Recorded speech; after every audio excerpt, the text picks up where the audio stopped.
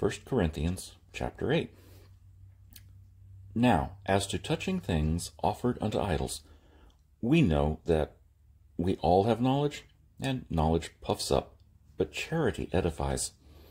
And if any man think that he knows anything, he knows nothing yet as he ought to know. But if any man love God, the same is known of him. As concerning therefore the eating of those things that are offered in sacrifice unto idols, we know that an idol is nothing in the world, and there is none other God but one.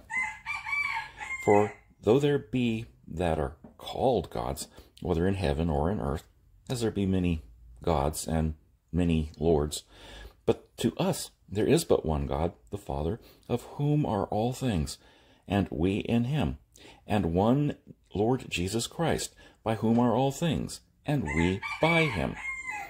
Howbeit there is not in every man that knowledge. For some, with conscience of the idol, unto this hour eat it as a thing offered unto an idol, and their conscience, being weak, is defiled. But meat commendeth us not to God, neither if we eat are we the better, neither if we eat not are we the worst.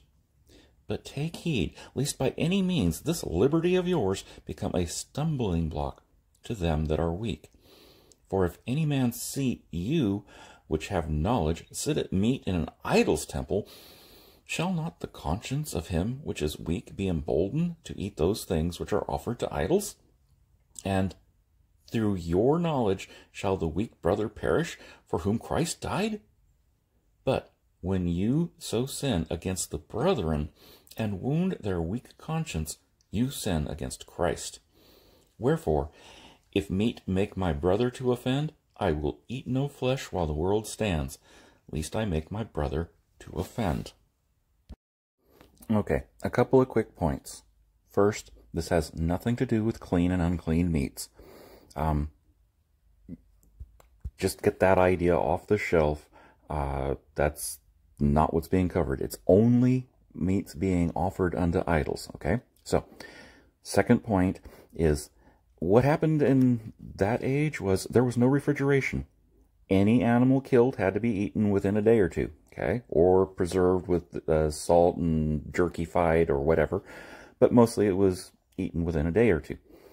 So, if the minor deity habadabba quack quack, you could only sacrifice a cow's head, well, everything from the neck to the tail and the hoofs and the hide and the meat, all of that got sold off. And if you think about it, that kind of paid for the head, which no one wanted anyway.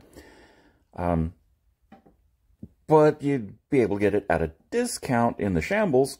So, hey, it's a bargain. Well, doesn't make any difference to the meat. But some people, if you were once a disciple of habadabba quack quack, man, you just didn't want anything to do with that meat. You wanted in any slight way to have any association, and especially not with supporting the habadabba quack quack practitioners.